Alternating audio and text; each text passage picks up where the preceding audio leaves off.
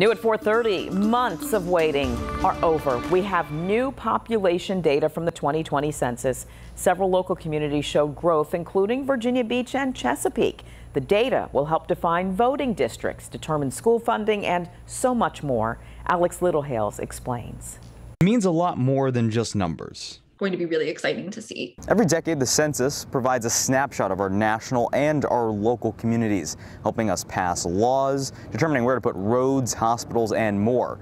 Well, here's what those numbers look like here in the Commonwealth. Virginia's growth has slowed down since the 1990s after 2 consecutive decades with a double-digit % population change. The latest census shows a population change between 5 and 10%.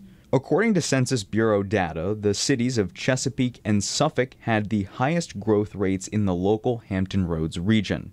But these numbers matter most when it comes to our elected leaders.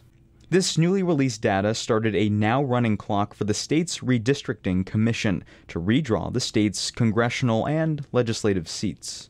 So while we won't be able to actually see and perceive the data for at least a few days, if not a week, today we'll start the clock for the 45-day window that the Redistricting Commission has to draw the state legislature maps and the 60-day window to draw the congressional maps. So this is sort of what I would describe as game time for redistricting. Which could change based on the latest numbers in those areas. Population density across the Commonwealth, so what districts might be over or underpopulated, and additionally sort of how demographics might have changed across the Commonwealth over the last decade. And Virginia is more diverse than it was 10 years ago. Coming up on 13 News Now at 5:30, I'll show you just by how much. In Norfolk, I'm Alex Littlehales.